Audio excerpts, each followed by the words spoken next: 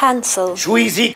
How can I convince my 13-year-old to leave her bedroom for more than just food?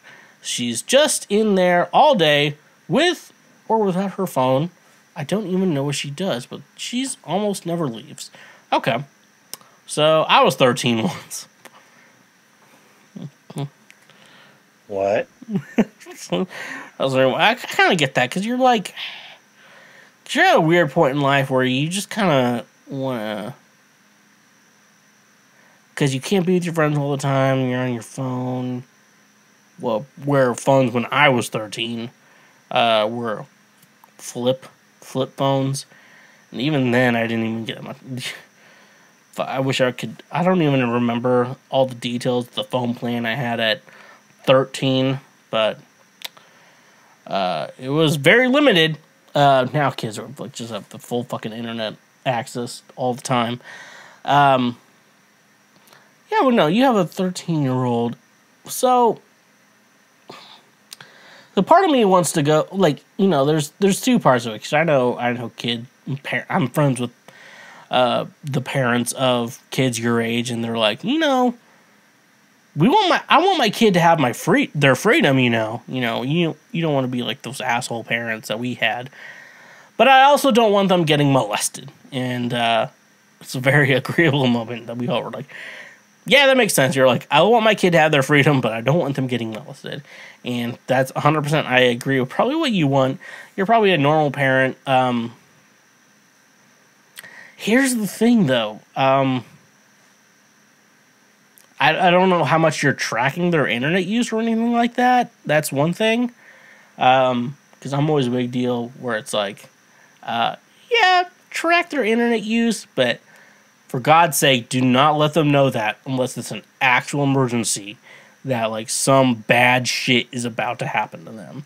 You know, just watch it, like, just want to make sure they're safe. I know they're going to do cringy ass shit. That's one thing.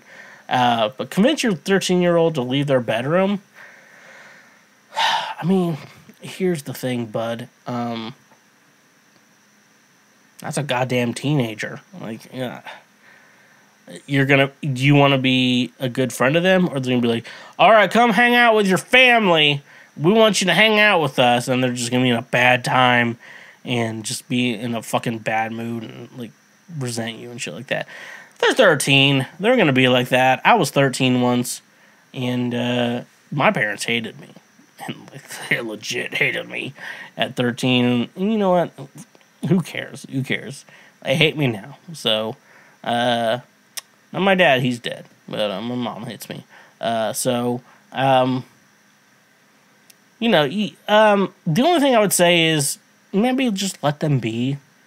But also just make sure they're safe at the same time. Don't let your child be molested.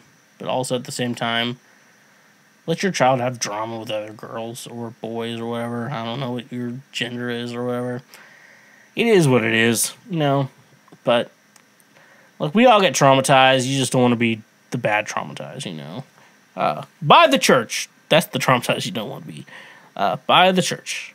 Hey there, you just checked out a highlight from Cancel Schweezy. Thank you very much. I'm glad that you learned something and that you are now a smarter individual. Just so you know, we have full episodes and other many highlights available now.